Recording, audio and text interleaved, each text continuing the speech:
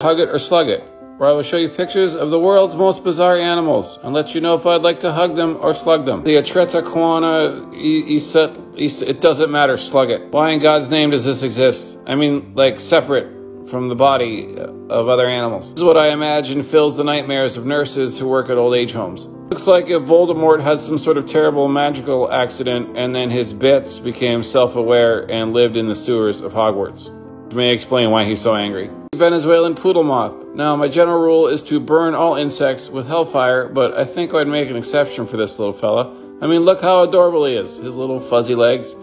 I think if fairies were real, this is what they would look like, and I can imagine him sitting on my shoulder as we walk through golden fields and he whispers the universe secrets into my ear. Red-lipped batfish. Slug it. It's definitely seen Bon Jovi in concert more times than it's seen its children that it lost custody of a few years back.